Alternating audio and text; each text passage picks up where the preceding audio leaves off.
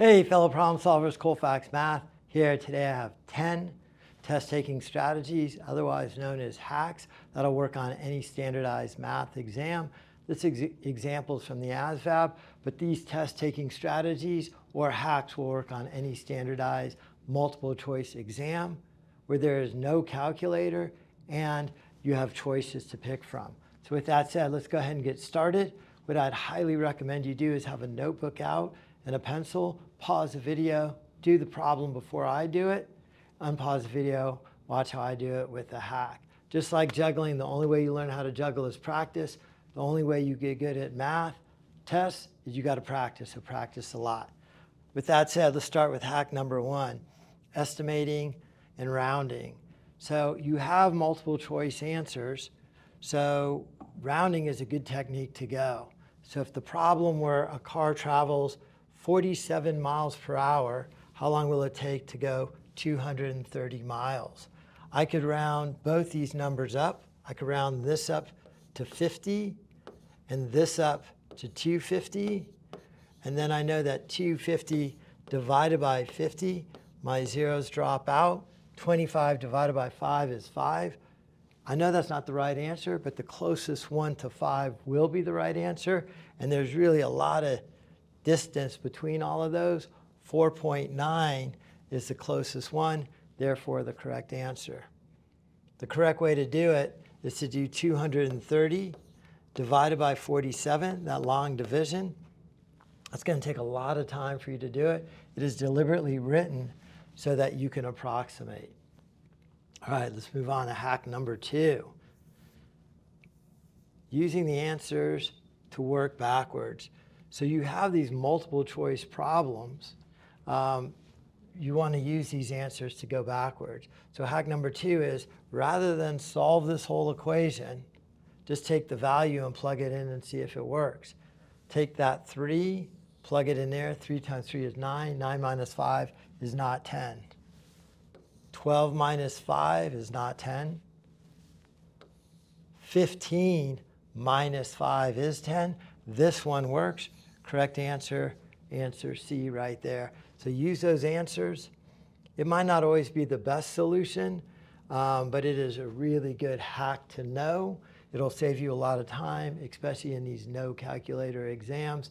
If it's really hard and super long division, you're probably missing the point of the problem. All right, let's move forward to hack number 3. So number 3, unit analysis shortcut. Okay. So for a rate proportions problem, show how to check the units. This is a really important idea. The units are going to work in your equation as well. So a worker can produce 15 units in 3 hours. 3 hours. I could do 15 divided by 3 to get 5 units per hour. How much can he produce in 8 hours? Well, if I multiply this by 8 hours, I can see my hours cancel. Only units I have left are units, as are all of my units here. So 5 times 8 gives me 40 units. So how do I know to multiply or divide by hours? I know hours have to go in the numerator so they could cancel with the denominator right there. Okay, hack number 4. Let's scroll down here to hack number 4. The percentage shift, decimals, percents, fractions, going back and forth between them is really important. Understanding that 20% is just 2 10% is really an important idea. So our hack number 4 is 30% of 75 is a pretty long multiplication problem, but let me just go ahead and take 10% of 75. I just put a dot right there, right? 10% means move it over once. So 10% of 75 is 7.5. 20% would be twice that, 15. 30% would be that 15 plus 7.5, or 22.5. I did that a little too quick. What I'm saying is 30 times 75 is going to be pretty tricky. So what I'm going to do is I'm going to just take 10% of 75. That moves the decimal place over once to give me 7.5. There's 10%. There's another 10%. There's another 10%. So I have 10% plus 10% plus 10%. First off, I can see these add up to 15, carry the 1, 21 plus 1, 22.5. So rather than multiply it all out, know that 30% is made up of 3 10%. Right, hack number 5 here. The common fraction to decimal conversions.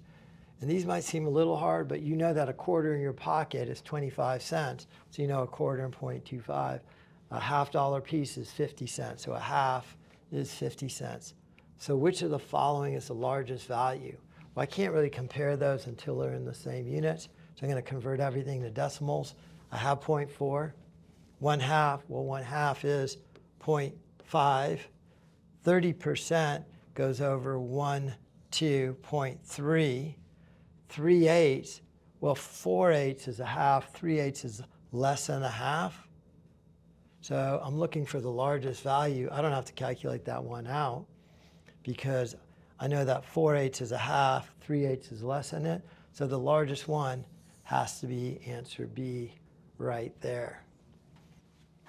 Okay, if you're new to the channel, think about subscribing. If all of this is a big mess, I have a Foundations of Math course, and I also have a math book out with 25 supporting videos, and that'll take you through all of the math you have to know. I deliberately made it 25 chapters, 25 videos, 1 chapter a day for a month, and that should kind of fill in some of the holes in your math. So that's a great way to actually just learn the math. But these are just some tricks you should know. Hack number 6, the Pythagorean triples. So the Pythagorean theorem is a squared plus b squared equals c squared. That only works in a right triangle, but there are a couple of triangles that you should know. One is 3 squared plus 4 squared equals 5 squared. 9 plus 16 equals 25. But every ratio of those as well, if I multiply this by 3, 9. If I multiply this by 3 and this by 3 will work as well, 9, 12, 15. So they're asking you to do this problem. A ladder is 13 feet long, is placed against a wall so that the base of the ladder is 5 from the wall. How high up the wall does the ladder reach? So these are the dimensions.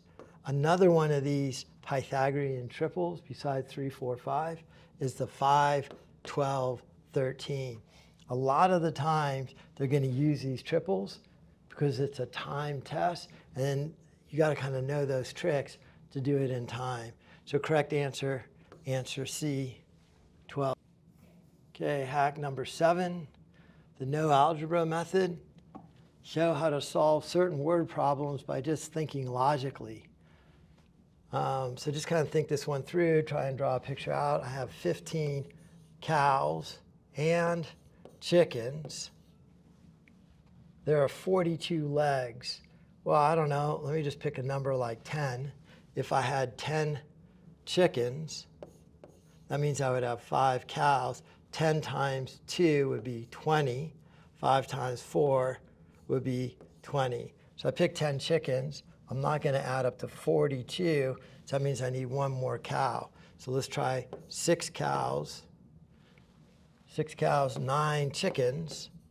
6 times 4, 24. 9 times 2, 18. Added together will give me the 42 legs.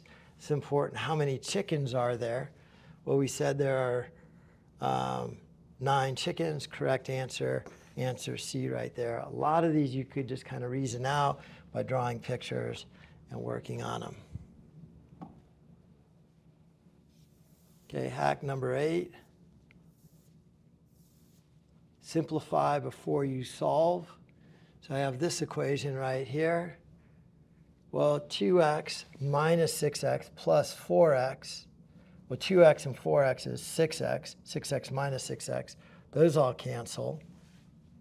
Then here I could reduce. So I want to reduce before I solve. 2 goes into here once, into here 3 times. X goes into here once, into here once, leaving me as 3x plus 4x. or a total of 7x. Correct answer, answer A right there. All right, just a couple more to go here. Hack number 9, the exponent and root rule. Remember here that a square root undoes a square. So if I have the square root of x squared, the square root undoes that square. Well, that's exactly what I have here. I have the square root. 16 is 4 squared, x squared. That square root undoes that and that, leaving me with 4x. Correct answer, answer A. Last hack. Hopefully these are helpful. Again, these aren't the only way to solve them. They are just ways to look at them. Remember, these choices, these multiple choices are your friends. So you could set this up in the quadratic formula, set it equal to 0, factor it, solve, or you just take those values and plug them in. -4 squared is 16 plus -8 is 8. First one actually worked. So correct answer is answer A right there. I'll try -2 to show you it won't work. -2 squared is 4. 4 minus 4 is not 8. That one does not work. So the only one that works is -4. It's a multiple choice test. Use those answers to your advantage. The more you practice, the more practice tests you do, the better you get at seeing these hacks and saving some time. So on the trickier problems that you can't quite remember, you could spend more time on those. Any questions at all, please post them in the comment. I really appreciate your support. If you need more math help than just a few hacks, really think about going to my Math Test Success course, getting the book and doing the math, learning the math. You'll be better off for it. So keep practicing. You'll do great if you keep practicing. Thank you.